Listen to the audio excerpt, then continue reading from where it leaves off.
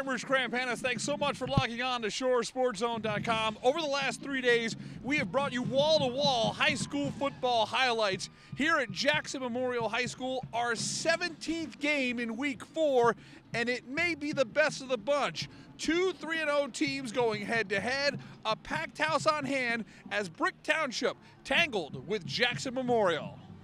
Well, the first candidate is in for the game of the year in the Shore Conference. Ray Fataruso and Brick found themselves down 7-3 after one, and Jackson Memorial looking to add to the lead. Vincent Lee, good-looking run here. The Jaguars are on the move and threatening. Joe DeMeo is going to complete the pass here, but here comes the Brick Township defense. Big stick. They fall on the football. And it's time for Carmen Sclafani to go to work. My, oh my, the official scouting report is in. Dual threat. Carmen Sclafani's got wheels. There he goes. 86 yards on the touchdown run. Sclafani puts Brick Township in front 10-7.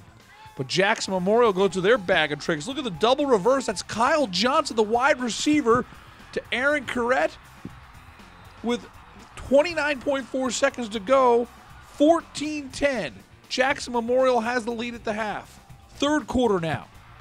DeMeo on the move to Johnson. This is a 41-yard gainer all the way down to the 18-yard line. Jackson Memorial took 6 minutes and 55 seconds to start the second half. They would turn it into 3 points. Jarrett Calhoun threw the uprights from 22 yards. It's 17-10, Jackson Memorial by 7. Big series here for Brick. They're down a touchdown. 3rd and 7. Sclafani to Jasir Taylor. What a tough catch in traffic. You know, they set up this drive with run, then back-to-back passes. It's the Lithuanian Rob Gronkowski. Simon Bingelis. Perdamian Dragona. What a catch. What a finish. We are tied up at 17 apiece. But on the ensuing kickoff, the momentum would swing back to Jackson Memorial. Vincent Lee. Wow. This is a packed house, high-pressure game, and these kids are playing at such a high level. The kickoff return to the 26. Start of the fourth quarter. Lee from 2 yards out. He's in the zone. 24-17. The Jackson Memorial faithful are loving it. But Brick has an answer on the ensuing kickoff. A big return of their own. Look at Tommy Leach. He takes it all the way down to the 16-yard line. But the Jackson Memorial D on 4th and 3 comes up huge. Ray Fataruso cannot get the first down. No points after that great return. It looked bleak for Brick, but the defense would give the offense another chance. Jaquez Johnson, the INT. Just like that, Brick Township is back in business. 4th and goal from the 6. Carmen Sclafani. Look at this gutsy throw to Jaquez Johnson.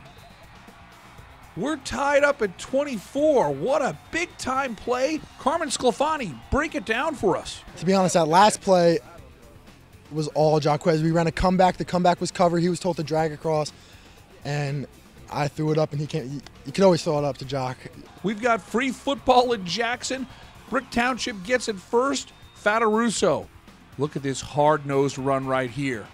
Moving the chains, and it would set the stage for the go-ahead score. Sclafani calls his own number. His second rushing touchdown of the game.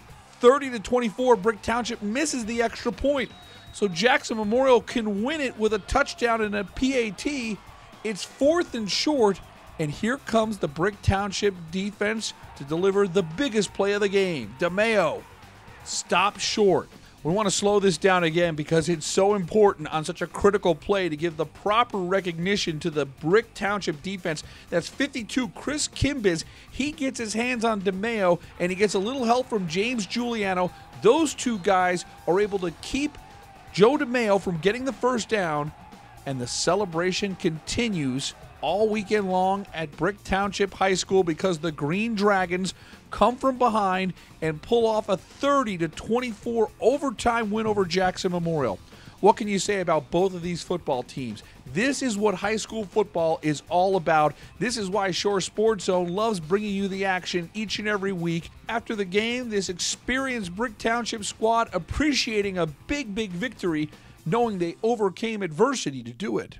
And we knew Jackson's a great football team, and we're both smash mouth teams, and being down like that, we knew that we just had to keep fighting, and you don't fight and you don't stop fighting until the game's totally over.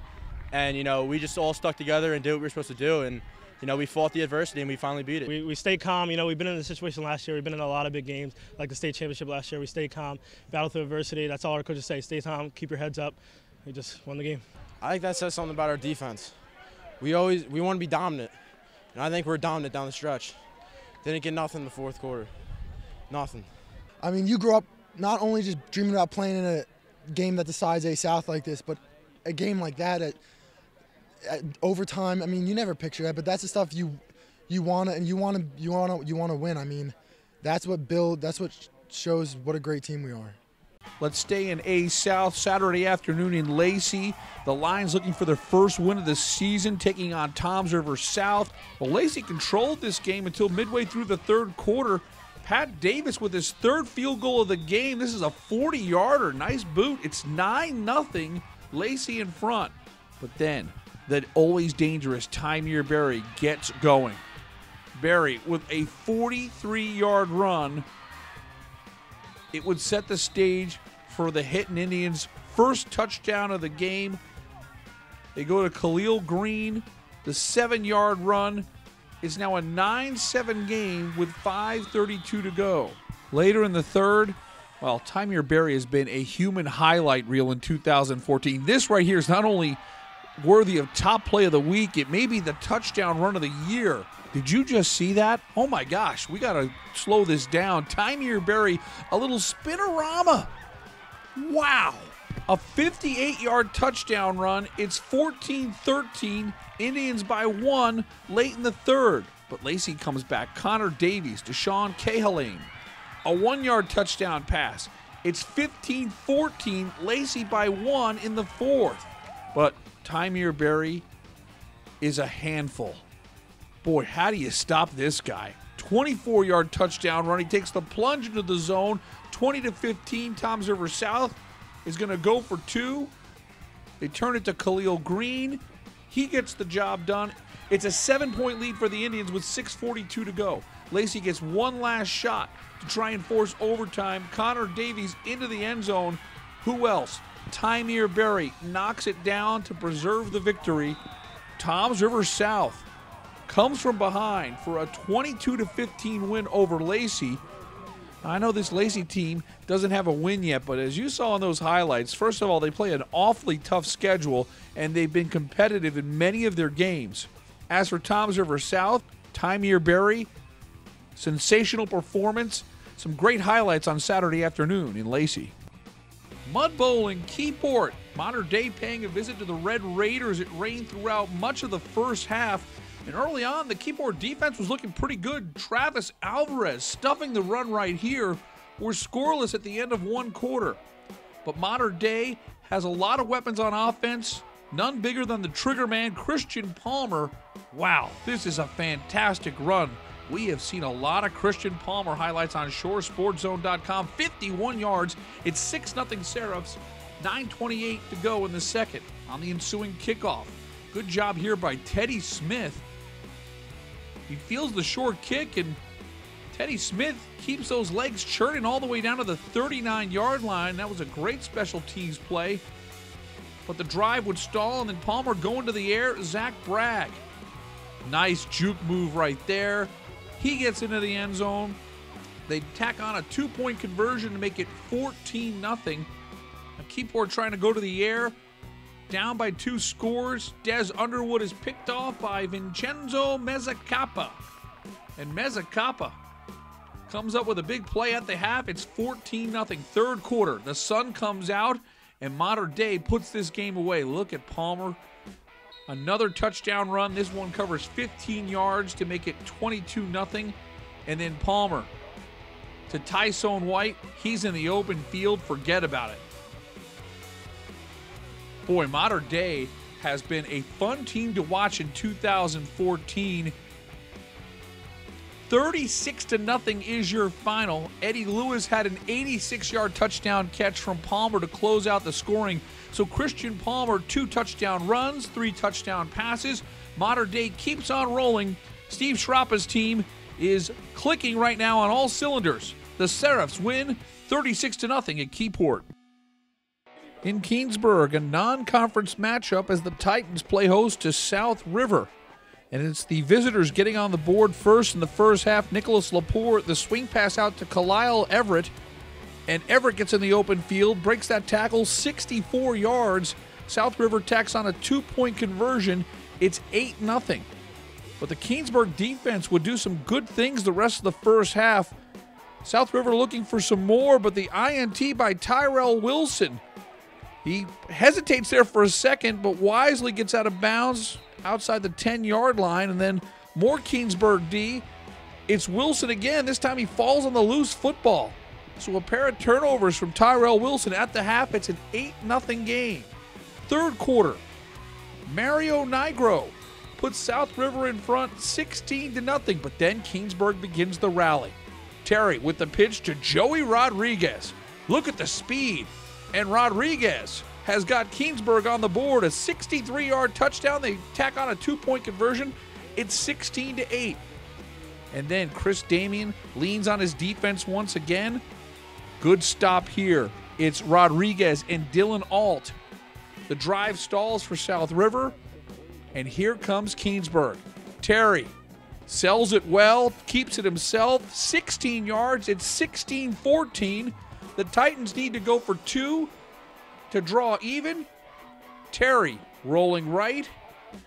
He takes care of it. With just over 4 minutes to go, it's a 16-16 game. We go to OT tied at 16.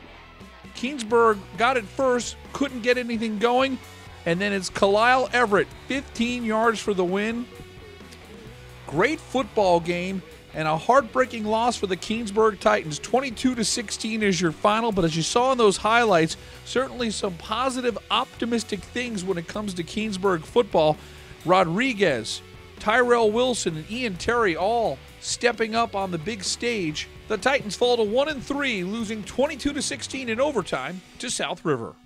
I want to thank all the fans across Monmouth and Ocean County for supporting ShoreSportsZone.com. We're in our first year and having so much fun bringing you high school sports action. Don't forget, during the week, we'll bring you soccer, field hockey, and all the rest of the fall sports.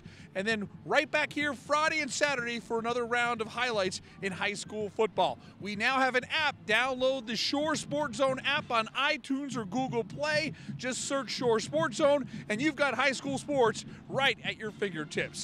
For all the great folks behind the scenes, I'm Rich Krampanis. Don't forget to log on Sunday for the Monmouth Building Center game balls. Boy, we have got some great nominees for top play and top performer.